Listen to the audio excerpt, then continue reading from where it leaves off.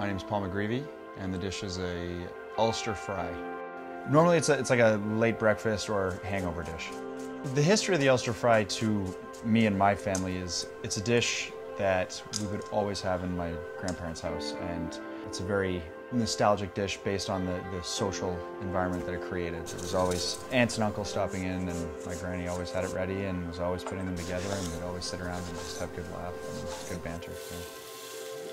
My take is a little more different because I'm starting to incorporate some of the ingredients used in the beer making process. So I've got spent grain in the soda bread that I've dehydrated and turned into a flour or a powder. I've got the hops infused into the baked beans that would normally go with it, but mine will be a white bean puree with hops and leeks. And then I'm going to turn the fried egg into more of a batter and use it to actually fry the sandwich. So it's got almost like a croque madame, croque monsieur kind of feel to it.